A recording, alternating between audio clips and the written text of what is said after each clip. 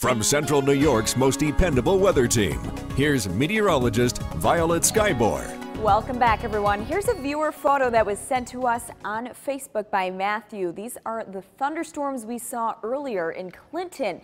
And look how tiny this rain shaft is. It comes down in such a narrow band that not everyone sees the rain, but if you're under this, it could be very heavy at times. And this is very comparable to what we're going to see over the next few days with pop-up thunderstorms that are going to be as tiny as this one.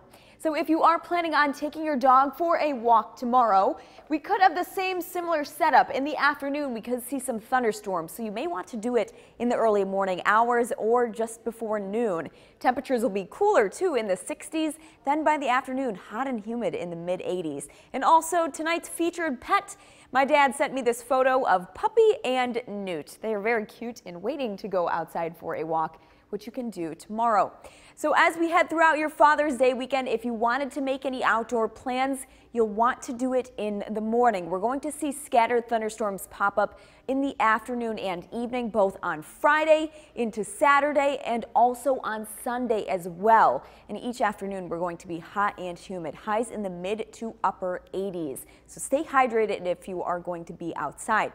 So the reason why we're seeing all of this heat and humidity is this low pressure system that's to our south that is just wrapped with moisture and warm air, but it's also giving us a nice south wind with this heat and humidity. And all of this humidity is coming off of the Atlantic coast, which is going to feed all of the thunderstorms we'll see this weekend.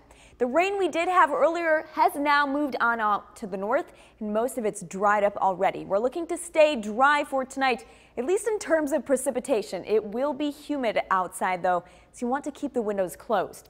Timing out the rest of your forecast. Tonight, the rain ends but still muggy. Temperatures stay in the mid 60s.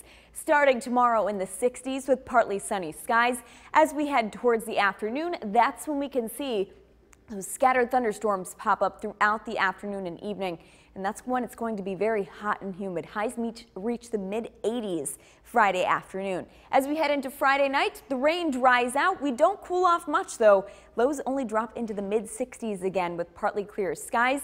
And then starting Saturday morning in the 60s again, the same chance for scattered thunderstorms as we head towards Saturday afternoon and into Saturday evening. So again, for tonight, mild and muggy. Lows in the mid 60s, around 63 degrees tonight. Starting off the day dry tomorrow. Make your plans in the morning. By the afternoon, could see some thunderstorms with highs in the mid 80s. Here's a look at the rest of your forecast. Hot this weekend in the mid to upper 80s. The chance for scattered thunderstorms not only this weekend, but also pretty much all next week, with temperatures staying in the 80s and will only be dropping down into the 60s at night. We'll be right back.